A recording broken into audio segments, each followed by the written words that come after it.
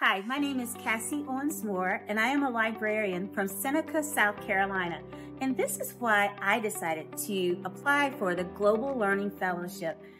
I teach in a small town, in a small rural town, and it's lovely and it's wonderful, but I was really concerned that my students would not experience a world outside of our small community. And then I started thinking about it.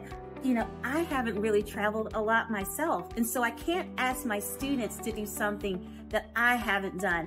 And so I decided to apply to the Global Learning Fellowship so that I can get that experience of being in another culture, experience another language, you know, learning about their history and the people, and bring that back to my students so that I can ignite this fire of being a global learner in my kids, because I can't be a global teacher if I haven't stepped out either. So I had to step out of my comfort zone, and I'm a little nervous, but I'm really excited about what I'm teaching my students, that it's okay to be nervous, that it's okay to be a little uneasy, but even in that uneasiness and even in that nervousness, we can step out and meet people and interact with people and engage with people and learn from people who look different from us, who speak a different language, who have different ideas, because that's what global learning is about. It's about meeting people and learning from them.